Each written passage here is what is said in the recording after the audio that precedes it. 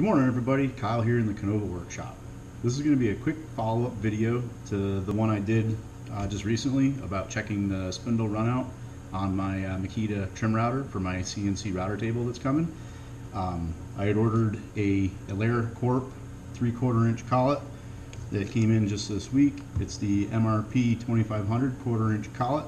I don't know if they put the KH on there because my initials, or that's just who packaged it, but nice little touch if it is my initials on purpose. So I was hoping to have a really cool video showing how this collet would solve the little bit of runout issue I had in the last one, but that's not really the case. It's pretty much exactly the same collet. It's very nicely made.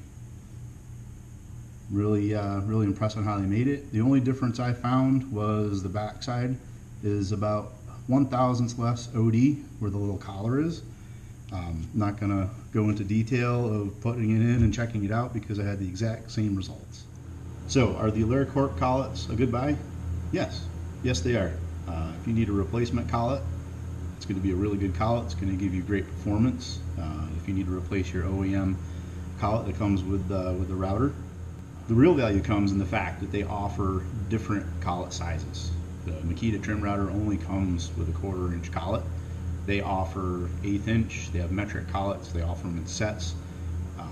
If you want to venture out and use something other than a 1/4 inch shank bit on your CNC router table, then that's the way to go. So to summarize all this, there's really no replacement for having good technique and good practice with putting your collets and bits in your router, spindle, whatever you're doing.